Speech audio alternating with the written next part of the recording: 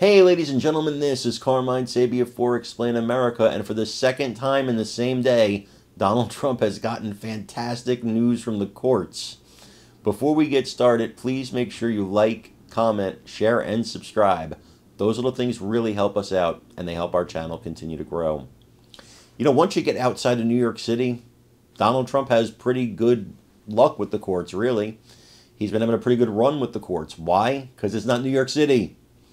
So earlier in the day, the Fulton County case brought by Fani Willis was put on ice by an appeals court in Georgia, and they said that case is frozen indefinitely until they decide if Fani Willis is off the case or not. Fast forward, let's go to the case in Florida, Judge Eileen Cannon. She's pretty much put that case on ice because of, well, it's interesting. They're prosecuting Trump for mishandling the classified paperwork, and then Jack Smith and his team mishandled the classified paperwork. So that's why that case is on hold. Then you go to CNN and you watch liberal legal commentator Jeffrey Toobin basically lose his mind because the case has been put on hold, accusing this judge of all kinds of wrongdoing and favoring Trump. These people were silent when there was obvious and blatant bias in 3 New York cases. But you get a judge who does their job by the law, and suddenly that's bias in favor of Trump because Trump appointed this judge.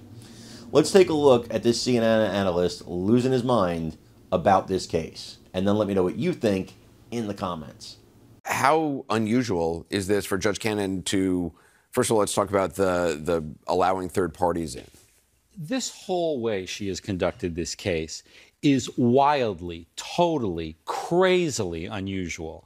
And the allowing of outsiders to participate in a day-and-a-half hearing that most judges would decide on briefs or maybe give 10 minutes aside to argue is just another illustration that she is trying to kill this prosecution. That's the only conclusion you can draw. No other judge in the federal system that I'm aware of would treat these issues anything like what she's trying to do.